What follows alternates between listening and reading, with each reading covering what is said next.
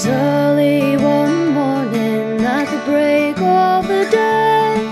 The farmer came to us, and as he did say, "Come rise up, my fellas, with the best of goodwill.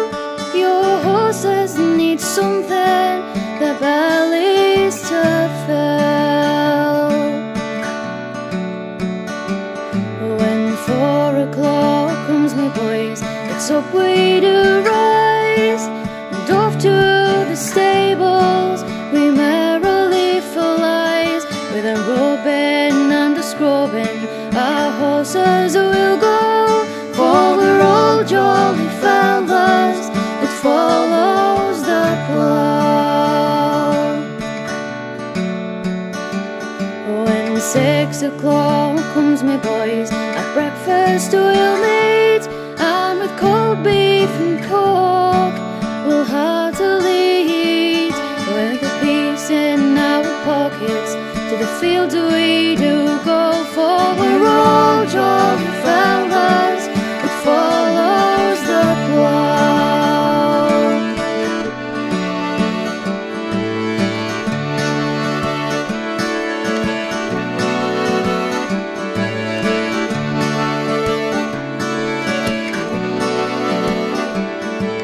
The farmer came to us, and as he did say, "What have you been doing this long summer's day?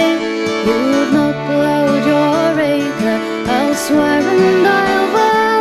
You were all lazy fellas that follows the plough."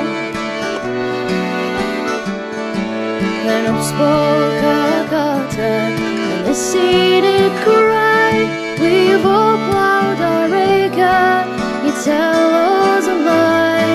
We've all ploughed our acre, I'll swear and I'll vow. We're all jolly fellas that follows the plough." And up spoke the farmer and laughed at the joke. "Oh, it's gone 2:30, boys, it's time to unyoke. Come on, harness to your horses and rub them down well, and I'll give you a jug of my very best ale."